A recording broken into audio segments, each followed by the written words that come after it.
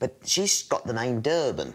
Mm-hmm. Do you think that was, like, put on here for effect? Because he couldn't have married both women, surely? No, he's not up to that sort of mischief, is he, as well? Well, a few years before this census, we have a marriage certificate in 1856. Right. And down here... Look at that.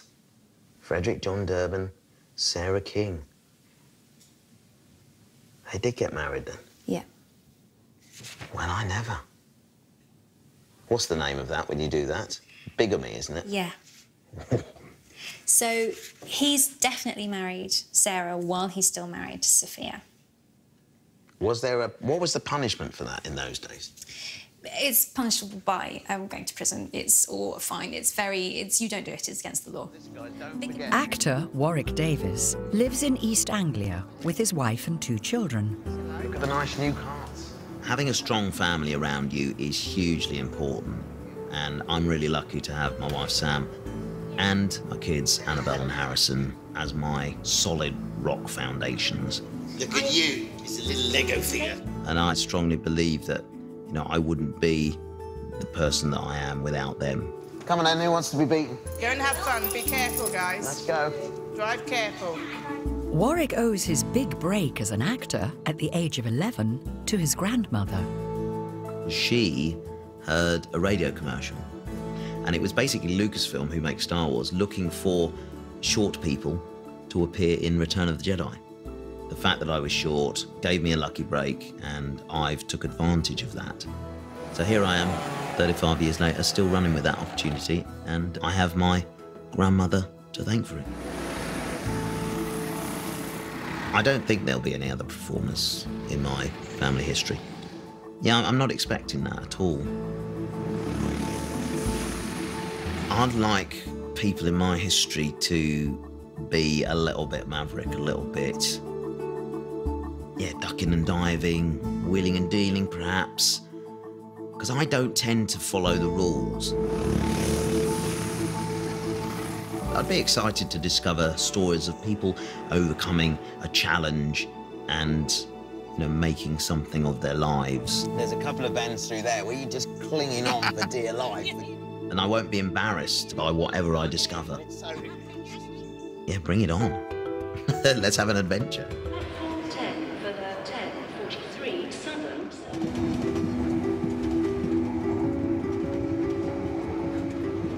I'm going to see my mum today. I'm hoping that she might know a little bit about some of the people in our family. Fingers crossed she'll have a nugget of information that'll set me on my way. Warwick's parents separated when he was a teenager. His mum, Sue, now lives in Sussex. Hello. How are you? Fine, thank you. Lovely to see you. And you. Come in, come in. Thank you. Well, I'm kind of on a bit of a journey at the minute, trying to figure out where I come from, basically. I know you're my mum, but it's all about beyond that, what further back than that. We never really talked about it, did we? No, I know. As a family, I think we should have spoken a lot more about it, but my mother, she never really told me anything. So, have you ever done any research into our family history? Well, I have done a little here, which helps you see the line that we go back. There's me and Kim. There's you and Kim coming up to me and Dad. That's a relief. And then we come up here to my parents were called Winifred, which was your nana, and Waller Edward. Great names, Winifred and Waller. Fabulous. We don't have names like that anymore, do we? And that's your great-grandfather, and his name was McGregor. And then, of course, he goes up to your great-great-grandfather. Frederick Durban. Who was Frederick Durban. Savage. Wow. And we also found out that McGregor was a postman. And also the great-granddad, Frederick Durban, he was a postman. Really? I wondered why I had a strange affinity for our postman. I always like to chat to him for some reason. Oh, do you? Oh, there you go. It's in your genes. So, Frederick Durban is my great-great-great grandfather. That's right. I need to find out more about him, I think.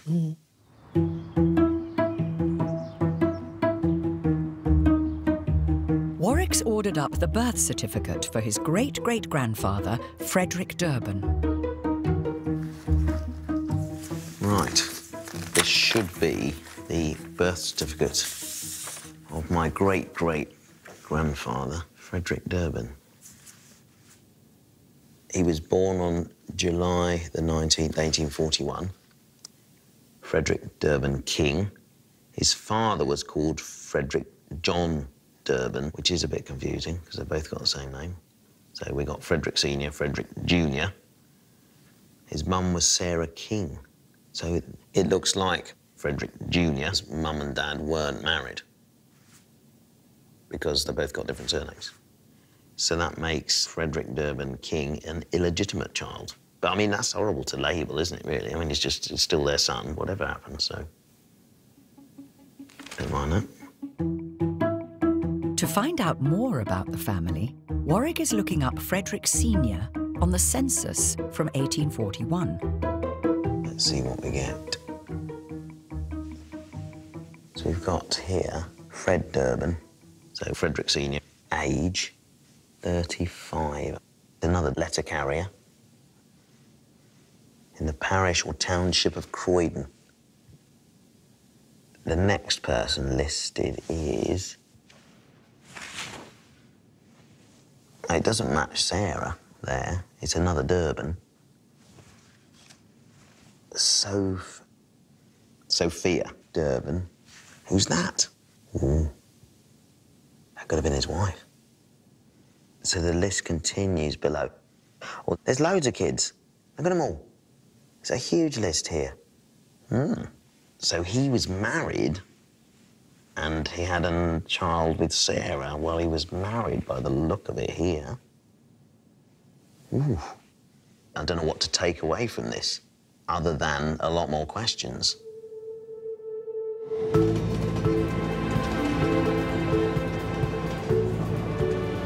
What I've discovered is potentially quite an awkward situation. You know, and I want to make sure I've got the facts right here. But it's kind of intriguing, isn't it? I mean, I didn't think this early on I'd discovered something quite so exciting as this.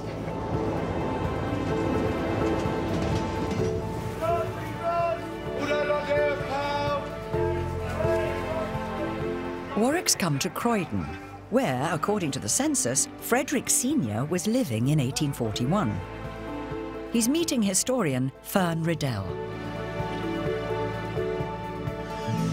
Hello. Fern, I'm a bit confused about the family situation. So, can you figure out what's going on? Is it, as it seems, to be a bit naughty?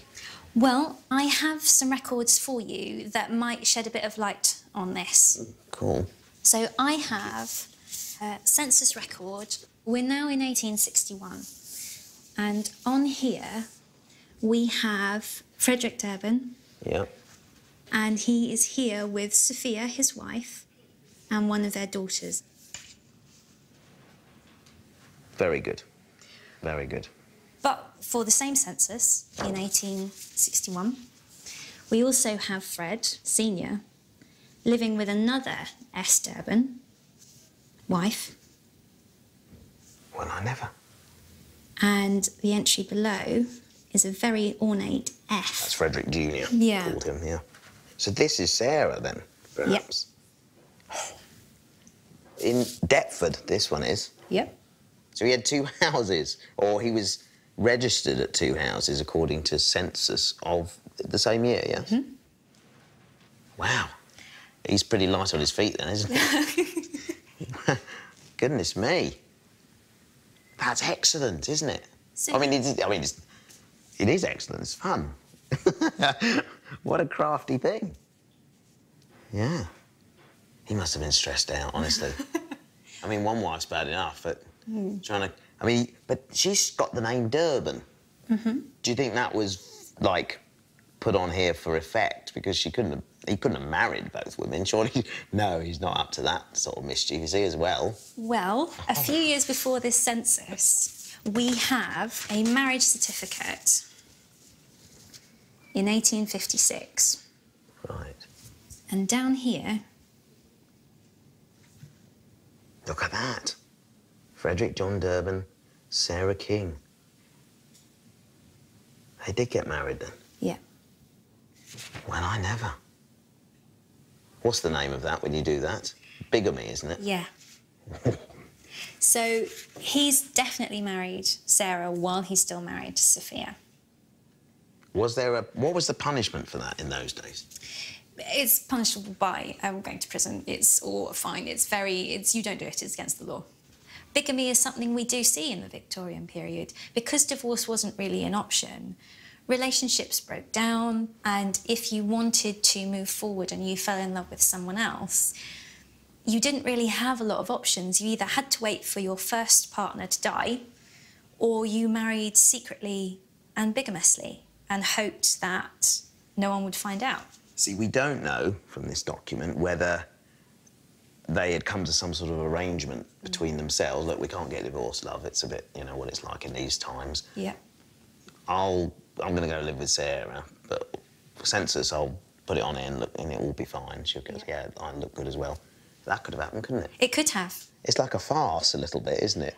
It's trying to live these two lives at the same time, and it goes out one door, comes in another. It's fantastic.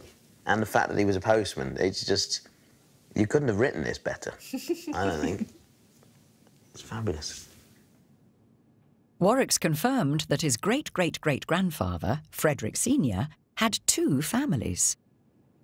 One in Croydon with Sophia, and one in Deptford with Sarah, the mother of Warwick's great-great-grandfather, Frederick Jr.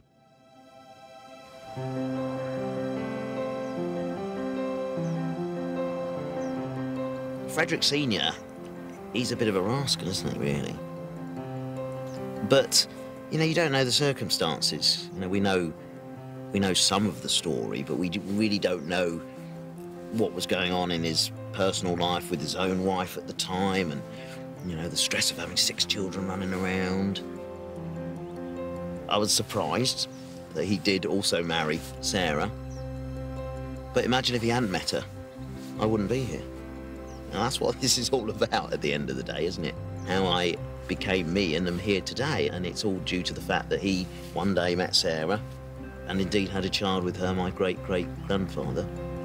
I hope it ended happily, really, but I don't see how it can, because somebody's going to lose, aren't they, in those situations? Either Sophia or Sarah's going to lose.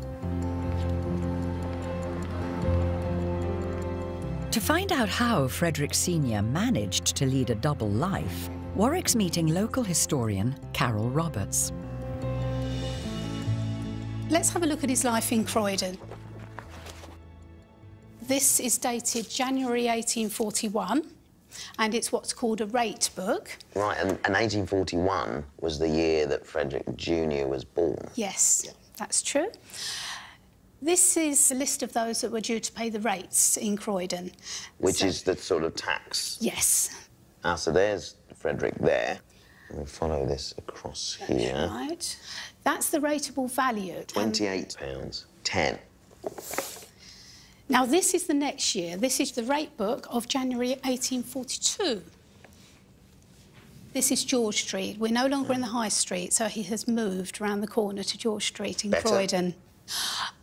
Let's have a look. That figure there. £13, 10. Yes. This is half the price. Exactly. He's gone down market here. Or maybe he had to reduce his outgoings because he is indeed supporting another family in Deptford, perhaps paying rent over there as well. I can't imagine he could carry this on for long without something breaking. Do you know any more about that part of the story? Because I want to figure out how it all ends for him. I'm hoping it all ends well. Well, in 1870, his wife Sophia dies. Oh. And then 6 months after that, something else happens. So this is a marriage certificate between Frederick John Durbin and Sarah King. Wasn't he already married to her? Haven't I seen that somewhere? That's right. There was a marriage in 1856. I see. So she's...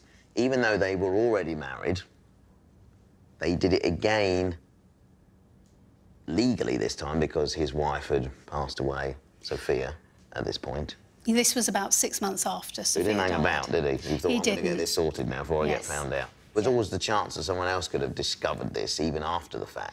Yes, they were taking a chance, and the marriage in Deptford was actually by banns, which meant that the banns were read out in church 3 consecutive Sundays before they actually married.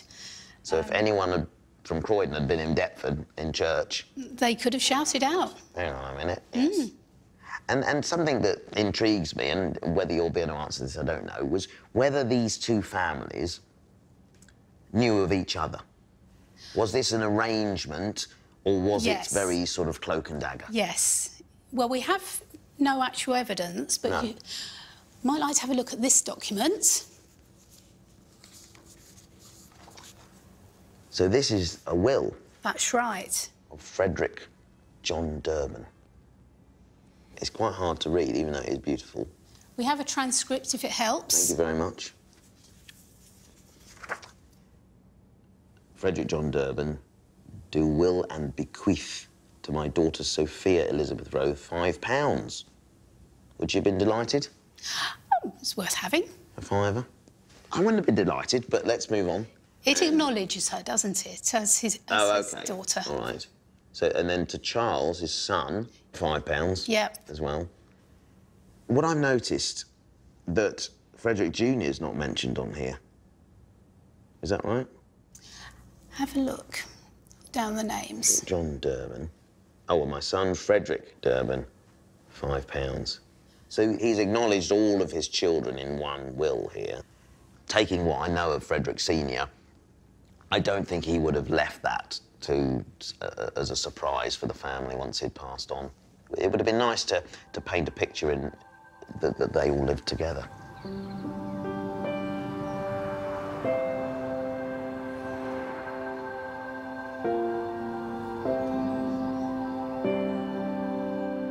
Warwick's come to Queen's Road Cemetery in Croydon to find where Frederick Sr. is buried. So would this be this curve here? Over this way. See, what happens if it's this one? You'd never be able to tell. It could be this. No. No. I'm sorry, Frederick. I don't think I'm going to exactly find where you are, but I know you're around here somewhere. Without those chance moments, that time that Frederick met Sarah, without that one encounter, which I would absolutely love to have known what that was.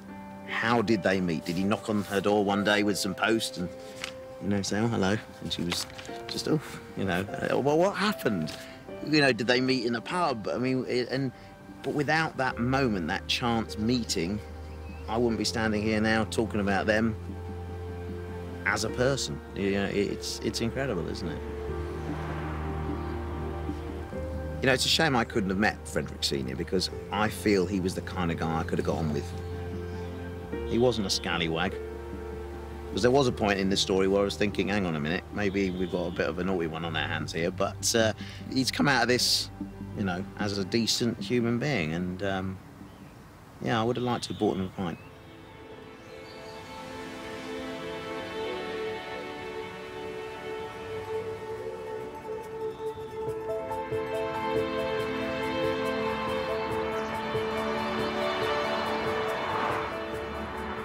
Warwick now wants to find out more about his father Ashley's side of the family. He's on his way to visit him at his home in Herefordshire.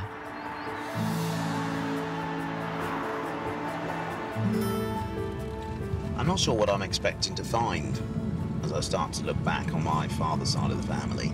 My first thoughts are it's not going to be anything particularly exciting or dramatic. Although that said, look at the Durbins on my mum's side of the family. I mean, that was quite the saga. So who knows?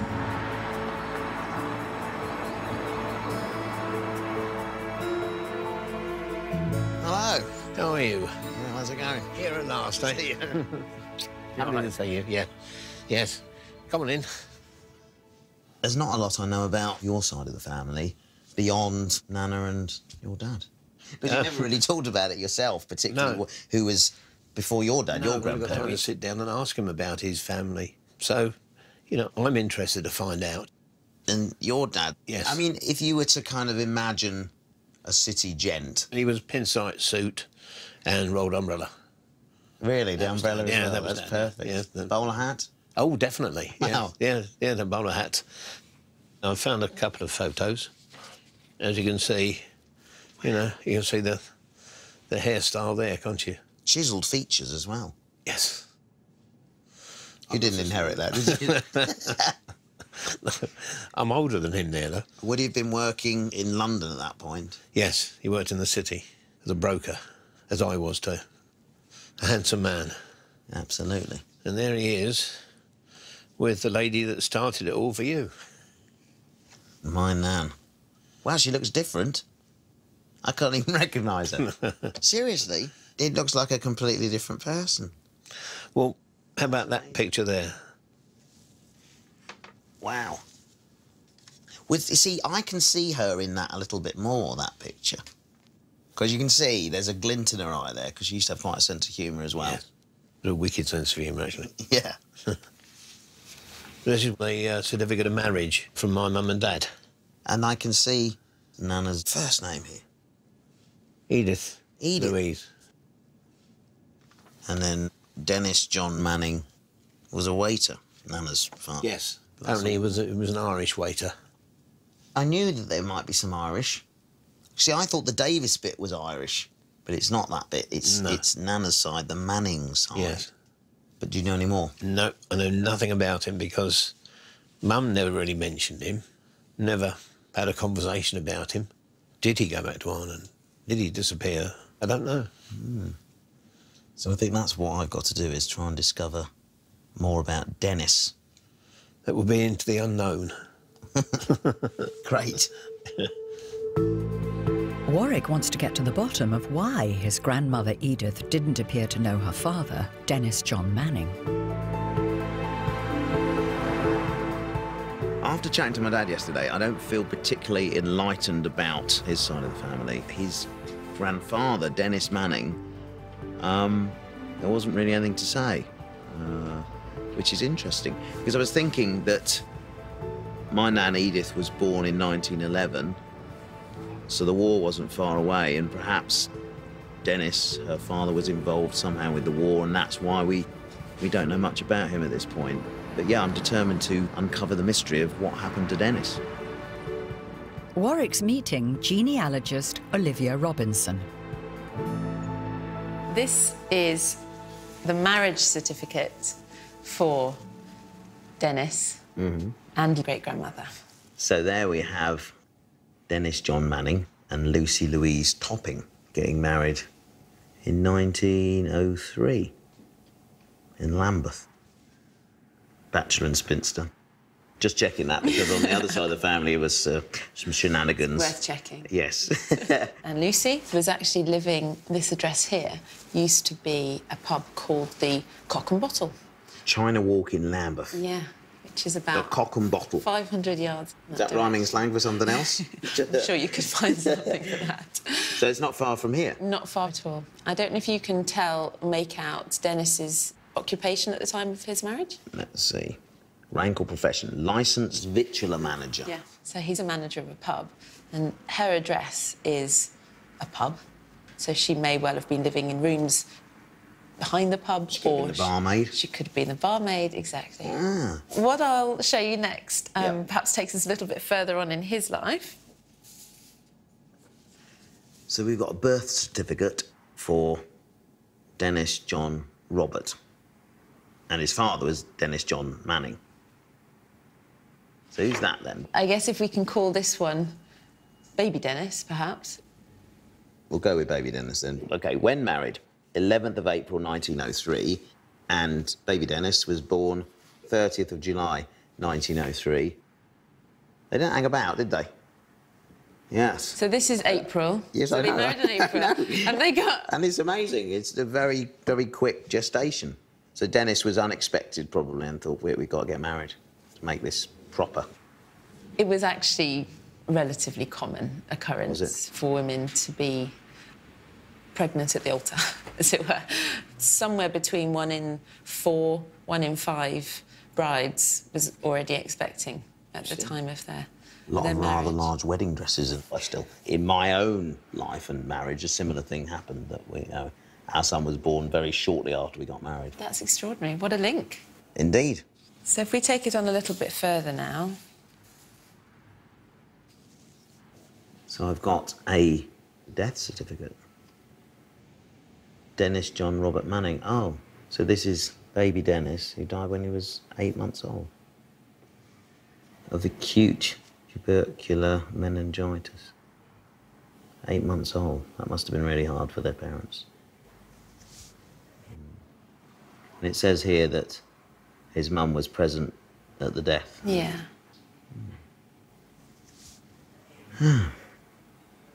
I mean, for me, this is...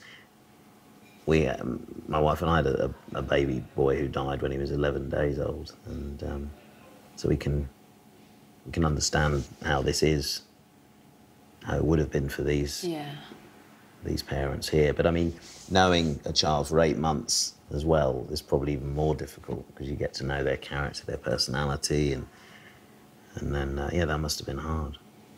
Around about 1 in 7 children would have died before they were 1 at this time, which is not to deny the trauma that the parents would have gone through. But in some ways, the community around them, the fact that it was a bit more common, it may have been easier for the family to have talked about it, to have had a support network. So yeah, there might have been other people who had had a similar experience not too far away. Yeah. But it's worth saying here that Dennis, the father, and Lucy go on to have 11 children in total. They lose this child and they lose 1 other child, but 9 of their children survive into adulthood. Yes, including Edith. My nan. So now I know that Dennis had 11 children, 9 survived, and my nan was one of those. But I still don't know what happened to Dennis. Hopefully, this will give you a clue as to where you may want to look next. Right. This is a birth certificate of Brian Austin. They're another one of my nan's brothers. And Dennis, his father at this time, he was a munitions worker. Yeah. So that's to do with the war effort then. Yeah. So making ammunition. Where would he have been doing this? For somebody living in South London, it's most likely that he'd have been involved at Woolwich, at the Woolwich Arsenal. Yeah. Oh, yes, I've heard of that. Yes. I thought it was a football team. Yeah. I guess to find out more, that's where I need to go.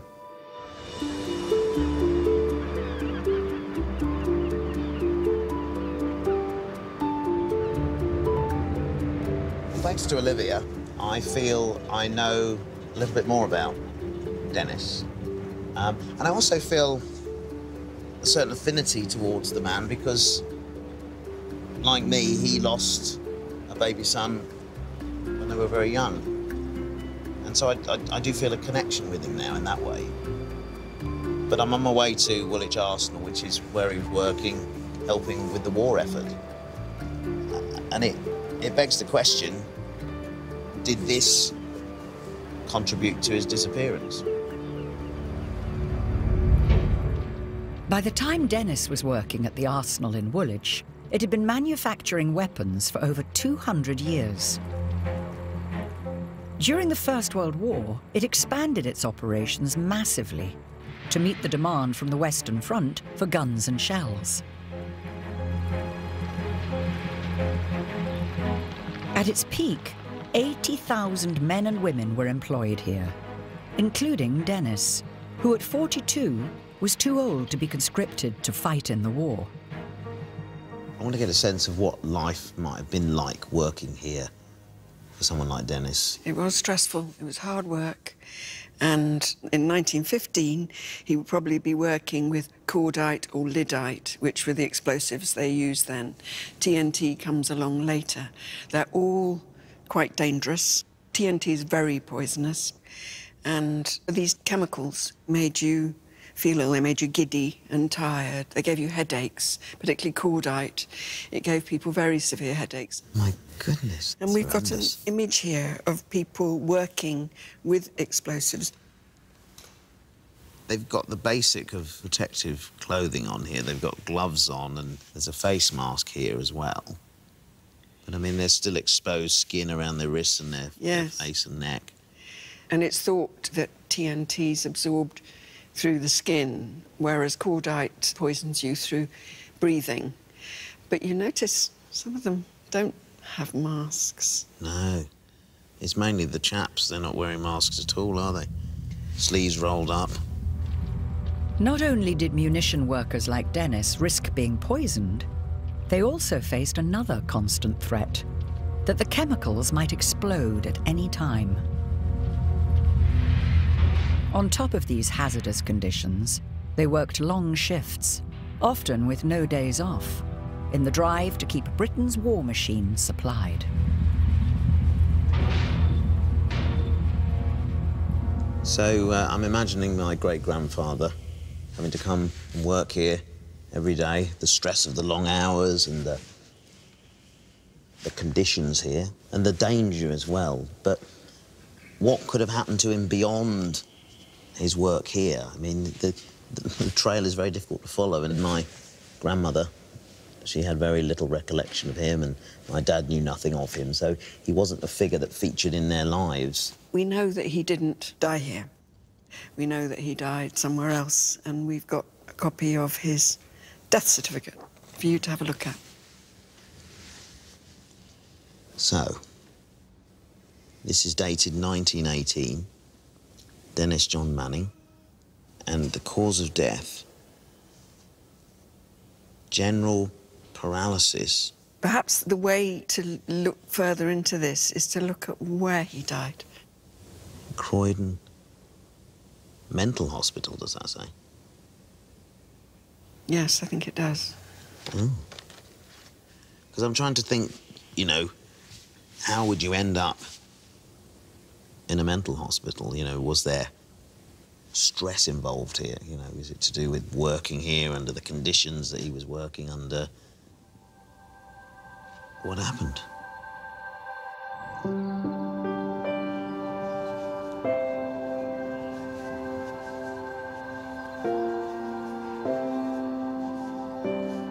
Warwick's come to Bethlehem Museum of the Mind, where the records from Croydon Mental Hospital are kept.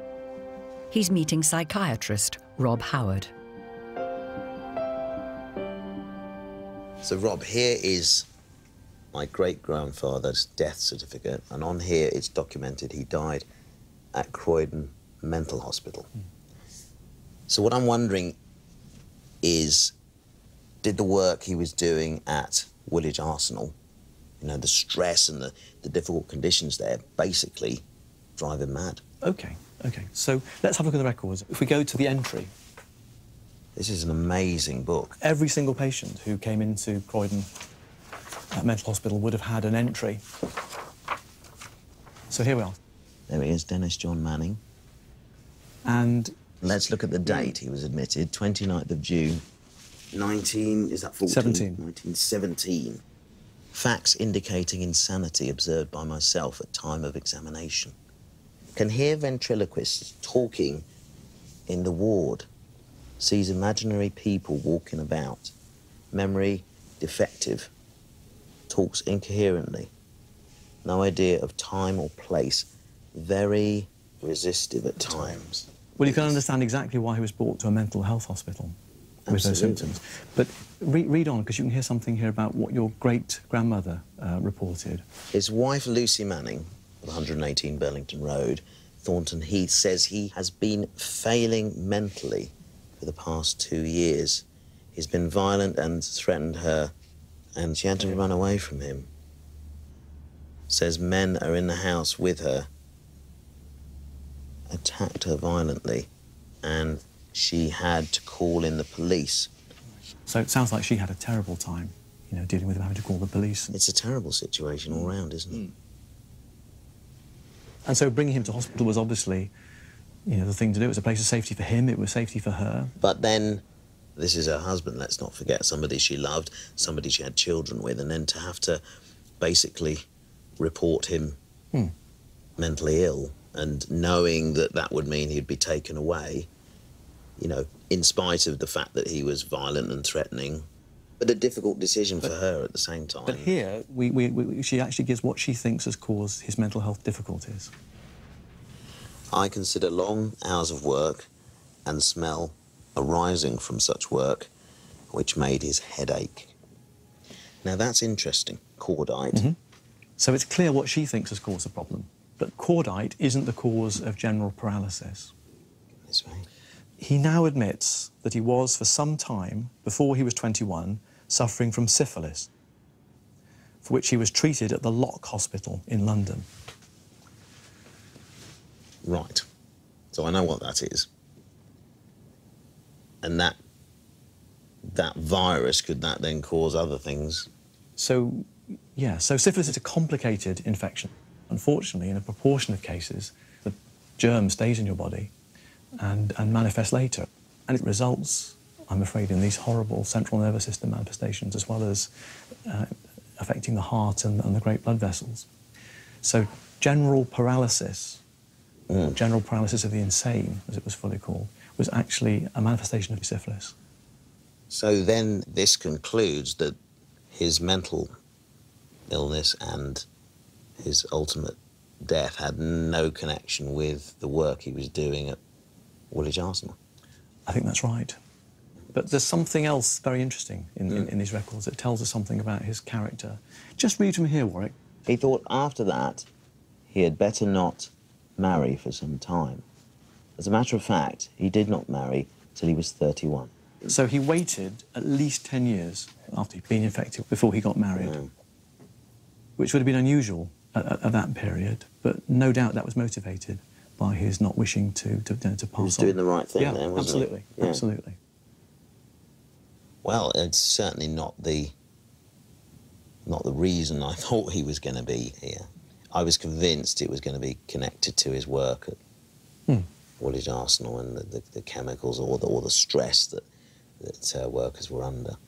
And it's interesting that your great-grandmother thought that. But, I mean, it's good to see he was being very responsible about it, you know, I think that's right. I think he comes out well, doesn't he? Really? Yeah, yeah. Well, his reputation does. It didn't end well for him, though, did it? I mean, no. It couldn't have been a more tragic story or ending to the story. I think that's right. It's, you know, what a way to go, honestly.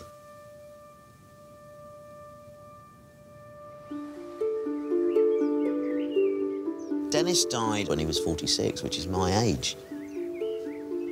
And I feel relatively young, so it's no time to go, is it? And my nan, Edith, was only 6 years old when he died a tragic death. And I think this gives us the answer as to why she didn't know her father. I think there would have been a certain amount of shame associated with a relative being in an asylum, so he probably wouldn't have really been talked about, which is really sad. And it's sad that I can't tell my nan because she's no longer here.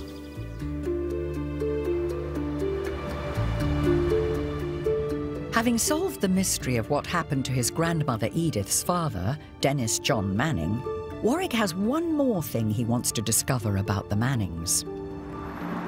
His father told him that Dennis was Irish. To find out if he really does have any Irish ancestry, Warwick is meeting historian Graham Davis. So, Graham, can the Mannings be traced back to Ireland? Well, we know that your great-great-great-grandparents, Owen and Margaret, lived in 1851 in this little street, Maidstone Street, off the main thoroughfare there, in London, on the fringes of London, actually, as it was then. And we can look at the census of 1851, the same year, to see the family recorded in that house in Maidstone Street. Okay, so I'm seeing Manning here, Yeah. Owen Manning, living at number 22, the head of the household. And he was a labourer. And Wereborn, Ireland. So there is Irish ancestry. Definitely. And if you look at his wife, Margaret...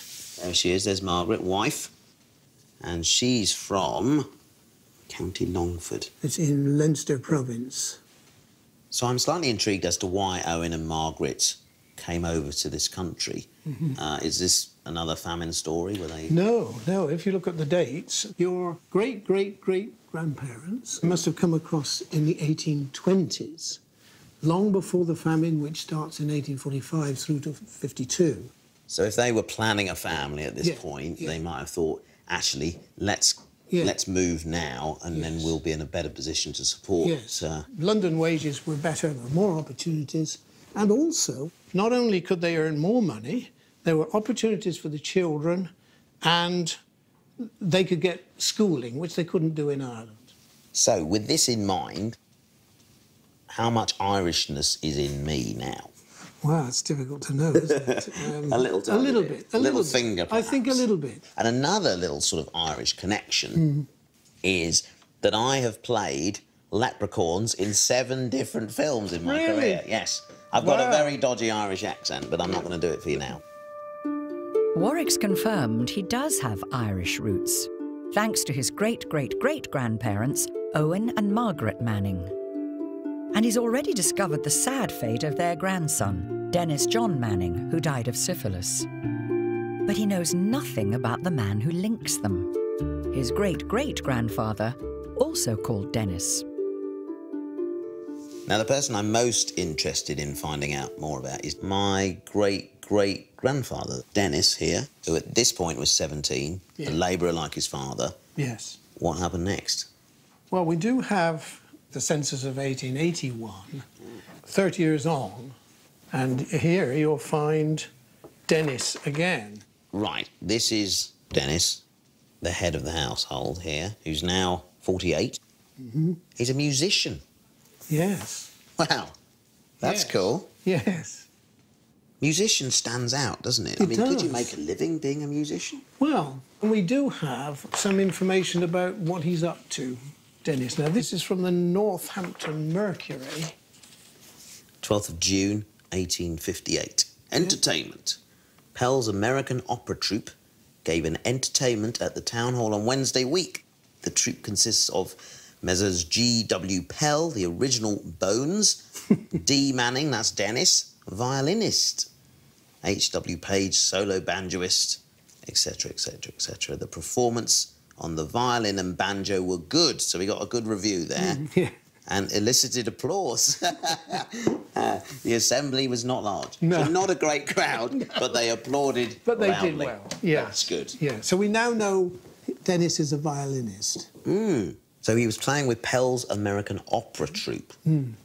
But there's a banjo involved here as well, so it must have been quite an unusual sort of opera. Perhaps a trip to Northampton. Of course, the Northampton Mercury. Yeah. Absolutely. You know, when I started out on this journey, I was convinced I wasn't going to find any other performers. But, lo and behold, there is one. I'm excited to find out more, actually, and just kind of learn what sort of music he was playing and how accomplished he became.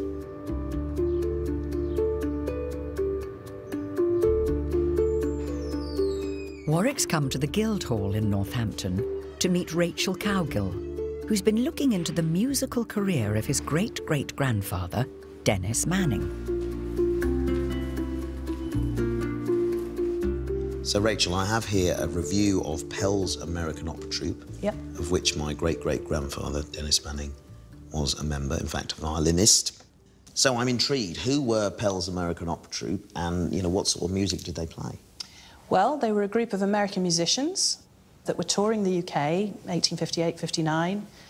Pell was an impresario. He recruited musicians in America, brought them with him, but also, we think, en route picked up one or two talented musicians to join the ensemble. So they might have needed a violinist, and my great-great-grandfather fitted the bill. Presumably they met up with him at some point and were really impressed sufficiently to invite him to join what was actually quite a small ensemble, small group. Right. I mean, what type of music was it? I mean, did they play opera or...?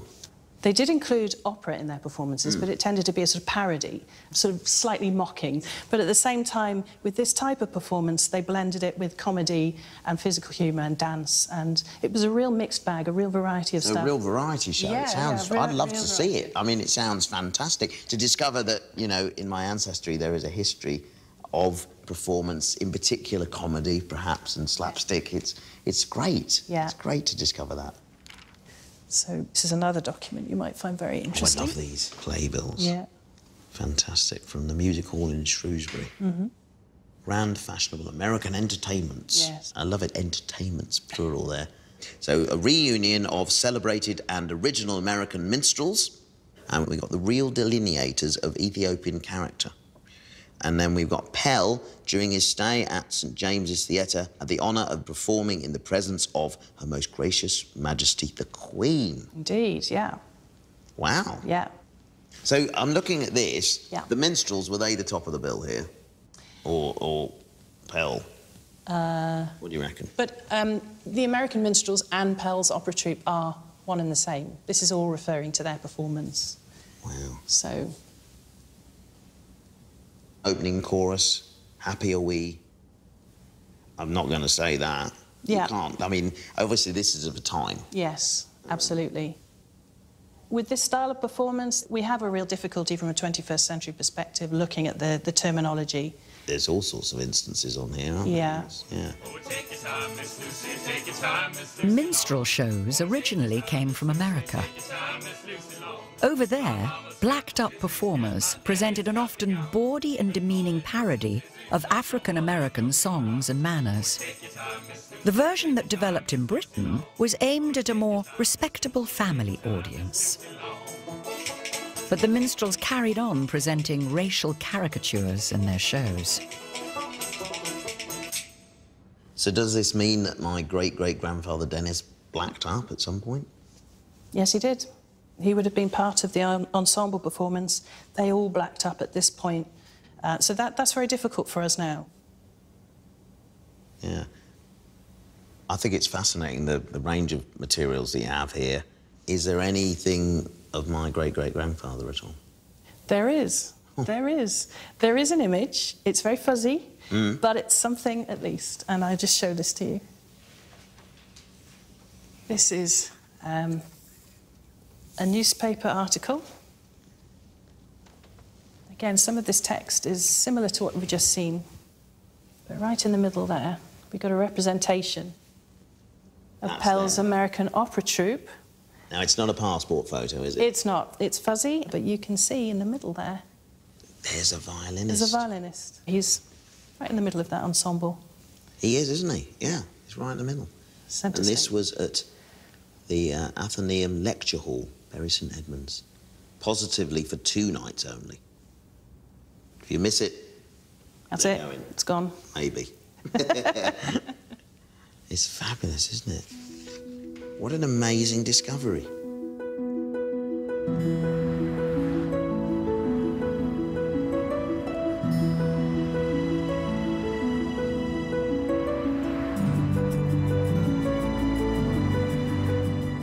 It was a bit of a shock when I first discovered exactly the sort of musician that Dennis was. I don't know, I don't really know quite how to feel about it at this point. It's, on one hand, it kind of amuses me, because I'm thinking, well, yeah, I mean, that's what it was back then. But on the other hand, I'm almost slightly horrified by it. We've kind of started to learn about Dennis and the fact that he was a violinist and he went on tour. I'm thinking, yes, this is terrific. And then that was the bombshell right there, wasn't it? Bigamy, syphilis, blacking up as a minstrel. It's quite a variety of ancestry.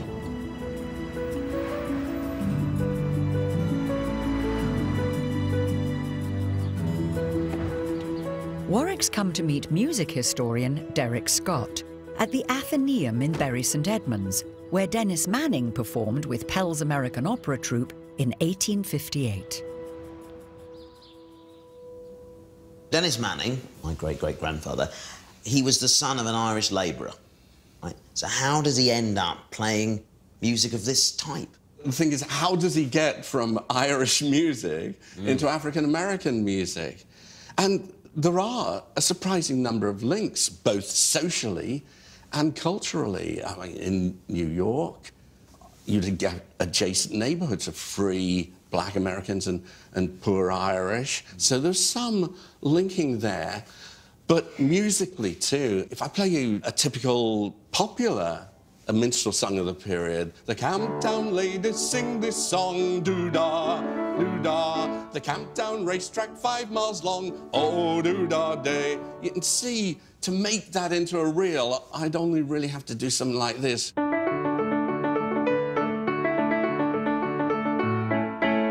That's amazing. And it's suddenly the different style.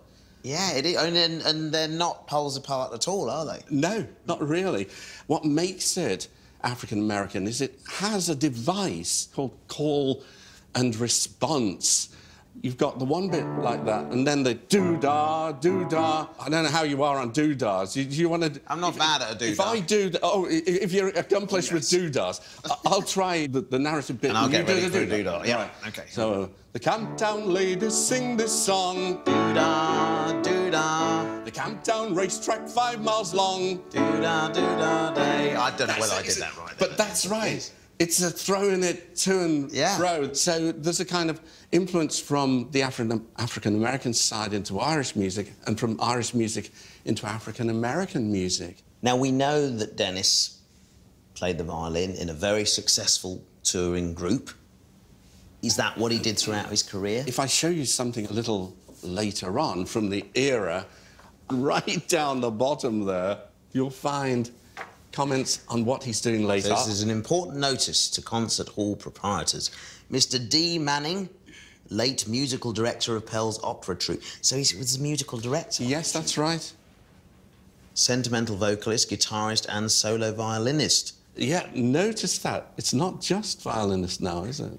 It isn't. Sentimental vocalist, what does that mean in musical terms? Even in the 50s, minstrels were playing some sentimental songs. One of the great favourites of your great-great-grandfather's troupe was the Hazel Dell. All alone my watch I'm keeping in the Hazel Dell, for my darling Nellie's near me sleeping. Nellie, dear, farewell. Warwick, the lady you've sung, haven't you? I'm sure I've seen you in performance. Not as well as you, sir. Singing. Is there any chance It's lovely. It's very sentimental. I'm trying to divert you away from asking me to sing. Do not ask me to sing. I'm just wondering, to join me in the chorus on this, without the tears rolling down your... I don't know the words. Well, as it happens... By amazing coincidence. Oh, Derek. I have some words. Yeah, OK. So I've just got to join in with this bit here. Yeah, just the chorus. Yes, just the chorus. But you must sing as well. Don't stop. None of that. OK. All right. Shall we try just the All Alone? All Alone, yeah. All alone my watch I'm keeping in the Hazel Dell, for my darling Nellie's near me sleeping. Nellie, dear, farewell. Oh, it's lovely. And that's quite touching to think that my great-great-grandfather, Dennis, would have sung that as well, and now I can sing it. No, but the last document we have has to be the death certificate. I'll let you... I've seen a fair number of these on my travels over the last few days. Yeah. 1890, Dennis Manning died at 52. Oh, if you look at the address he's living at, 6 Betterton Street, This is in the Covent Garden area. We know that number 6 was actually a boarding house. It was licensed for 95 boarders. It's 95? Unfortunately, it does look as if Dennis Manning was on his uppers when he died. So, well, you know, from the great days, I hate to end on this kind of note for you. Well, the journey was lovely. His story was inspiring and enjoyable, but kind of ended too soon, in a way. And not particularly happily, obviously, for him. You'd think he'd be at the peak of his career. Yes. Yeah, you would, wouldn't you? It's just a lesson in the insecurity of well, the it's life of one that I know very well as an actor myself. You know, you can never take this business for granted, and you have to have a plan B. Dennis, I don't think, had a plan B. There you are, the insecurity of the musician. Absolutely.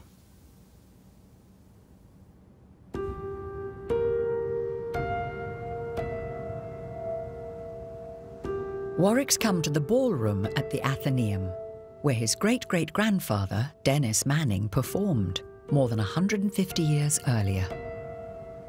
It's lovely to actually be somewhere that one of my ancestors actually was.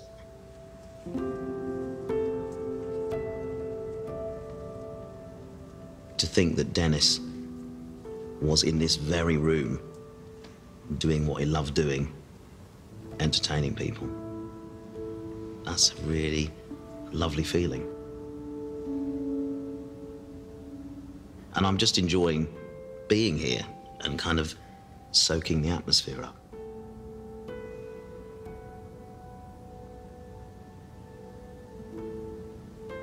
Part of me feels slightly guilty having unearthed all of these family secrets.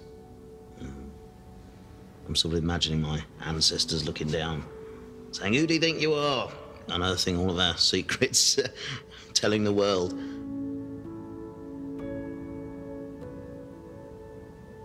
The thing that strikes me about their stories is there was always a struggle.